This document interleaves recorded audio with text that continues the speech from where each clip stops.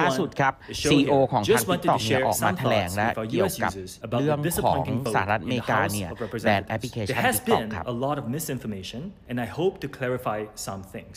First, thank you to our incredible community. You are what makes TikTok so special. Thank you for making your voices heard. Over the last few years, we have invested to keep your data safe and our platform free from outside manipulation. We have committed that we will continue to do so.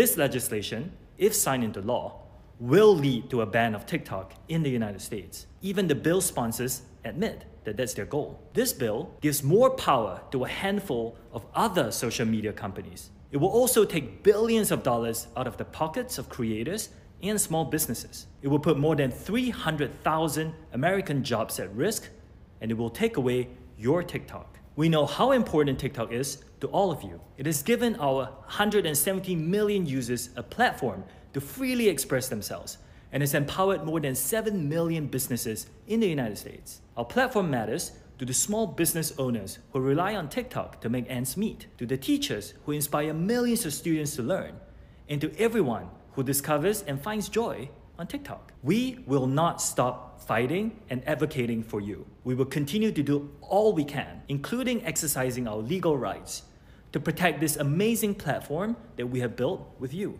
We believe we can overcome this together. I encourage you to keep sharing your stories. Share them with your friends. Share them with your family. Share them with your senators. Protect your constitutional rights. Make your voices heard. Love you all.